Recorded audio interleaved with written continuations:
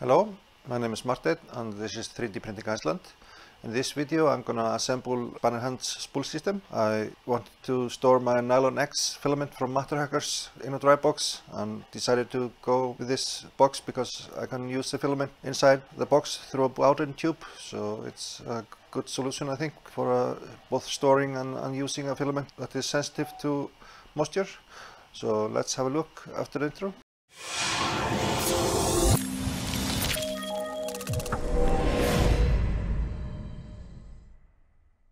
So my initial thoughts on storing the NylonX was to have a Ziploc bag that I could put a lot of desiccant inside of and use it that way.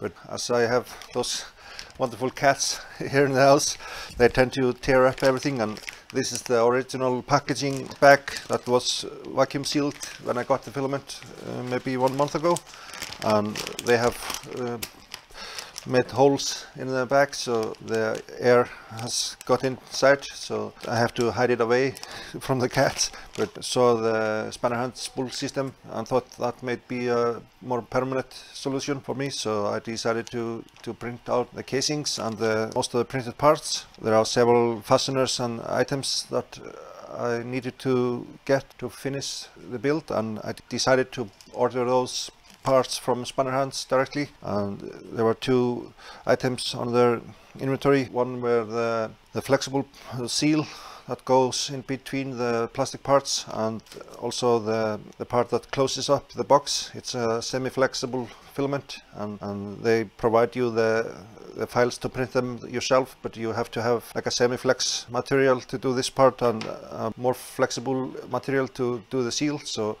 I didn't have those materials, so I decided to get those parts directly from SpannerHands, printed and ready in the correct materials. The rest of the items are the fasteners and coupler. You put the Bowden tube into the coupler and direct that to the printer, and you screw this in. There's also a bearing. This is just normal bearings that I could source easily, but there are some parts like this one. I'm not sure if I could source them locally, and those nylon nuts here and those correct screws. This just was much simpler to get those parts as a one item from SpannerHands. So I also got the sealant glue for the clear windows, and those are acrylic clear windows. So I got those items in the mail and did an unboxing video of that yesterday. In this video I'm gonna install all this together and create this system. I already printed out the main bodies of the system. They are printed in 0.3mm layer height. I wasn't going for print quality or anything like that with those prints. It's just a basic shell, and used normal PLA settings in the slicer for Prusa filament. I also printed out the hinges parts that go with the flexible part, and those are printed with 4 parameters to give them extra strength. And then this item that Bowden tube coupler goes into, and that's also 4 parameters. Then there's this those 2 items that go at the end of the ball bearings for the spool holders, and the bearing goes in between, and this is end caps of the bearings. So those are just normal PLA parts printed at 0.3mm and 2 parameters. So it's not a strength issue with those 3 parts. So they're fairly basic. So all those printed parts can be printed out using files from SpannerHands Thingiverse page, and I will link to the page in the video description. There are several versions of the spools. Those I printed was version 4, and they have the windows, several changes from previous versions.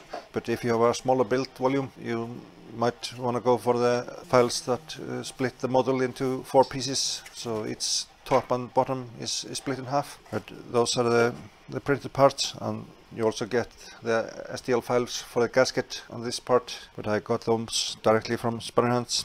So to assemble these parts, you basically need a 2.5mm hex key or a tool like this. It's very nice to have a tool like this instead of using an Allen key. 2.5mm are the ones that goes into the screws, and then you need some tool maybe like this or like this to hold the nylon nuts when you're tightening the screws.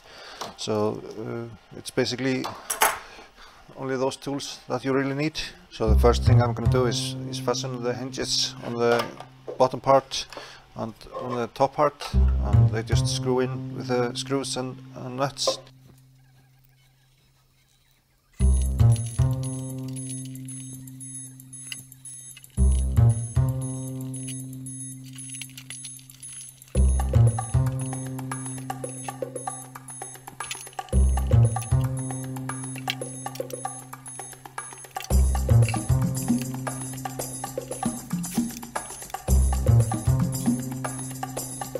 One thing to note, there are two lengths of screws, and the longer ones have to go at the top because the enclosure is a little bit thicker at the top, so they have to go at the top.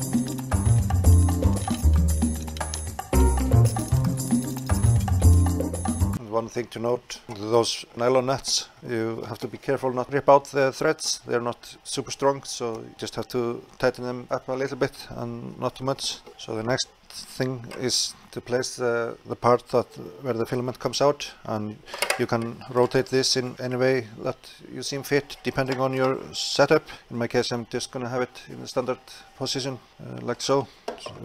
This part goes in from the underneath like so.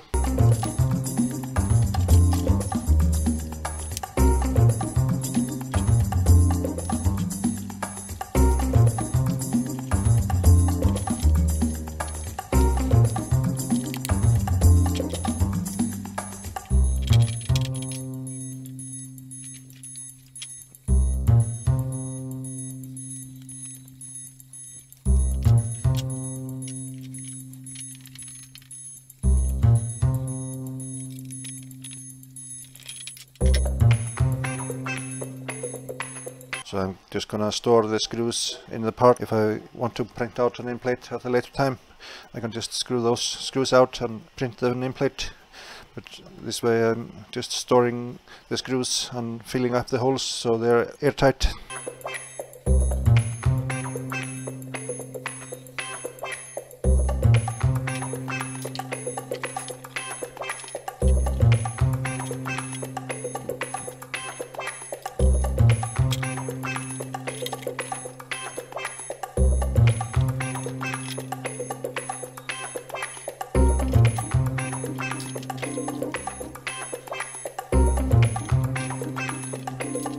So now all the screws are in and all the parts, and I'm gonna put the bottom tube coupler in here and put the lid on using those fasteners that go between those holes at the back.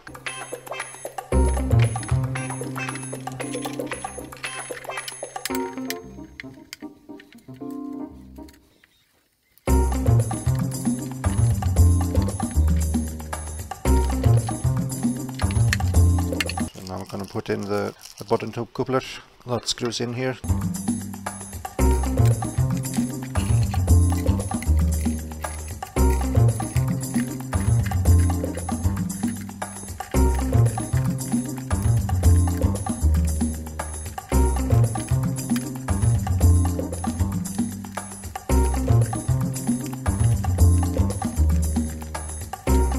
So now the bottom tube coupler is in, and now I have to glue in acrylic windows from the inside. Just remember to remove the plastic before you apply the glue.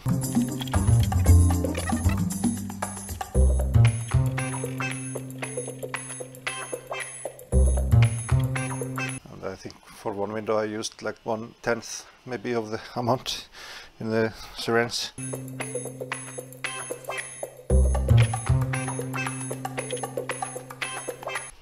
It's a good idea to have a piece of paper towel. There was a little bit too much, so from outside it's okay, but as you can see from the inside, this small amount of glue was totally covering the slot where the acrylic plastic was sitting on. Just need a very tiny amount of this glue to get this fixed.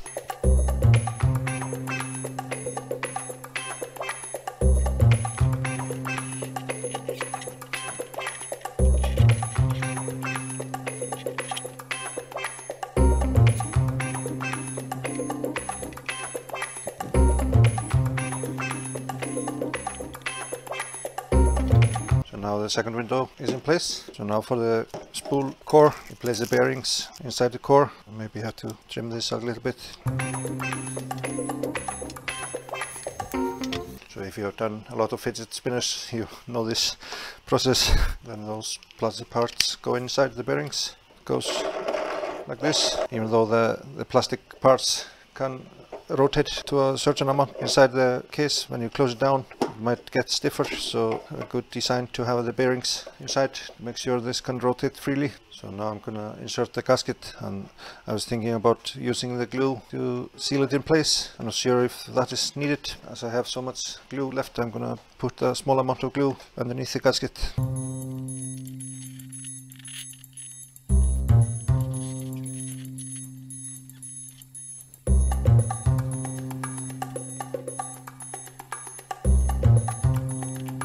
Now the gasket is in place. I made a mistake. Now I pressed against the clear window and I pushed it in. Guess you have to be careful when you're still gluing.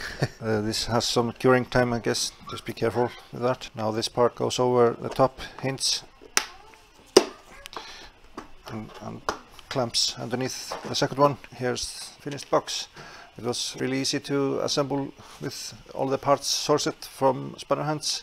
And I didn't have to measure out or figure out what parts to get. It was just a simple order on their website. So now I'm just going to let the glue cure. As the bag has been punctured by my cats and it's been sitting in the living room for quite some time, so I have to dry this out in the oven, and I have to read about temperature and time length. I'm not sure what temperatures is best to dry it out. I think 50 degrees C, but I'm not exactly sure, so I have to read out about that. And when that is ready, I'll put it in this box, and got a 2-meter long powder tube, and that goes in here. And I'm not sure where exactly I'm going to place this, but I might just use the entire length of the bottom tube in the beginning and at some time shorten it if I find it necessary. So this was my video on the SpannerHands Spool System. It was a very simple installation to screw everything together, and I would highly recommend that you would buy those flexible parts and the fasteners and the clear windows and the coupler directly from SpannerHands, so you get the correct parts. If you can't source them locally, it depends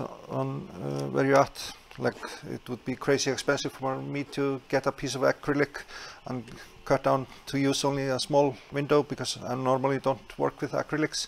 So I would probably have to buy a big sheet and have it laying around in the garage for a month unused. So it was just simpler to get it there. But this was a fun and easy build, and I hope you enjoyed the process. And for now, I thank you for watching, and I'll see you in the next one.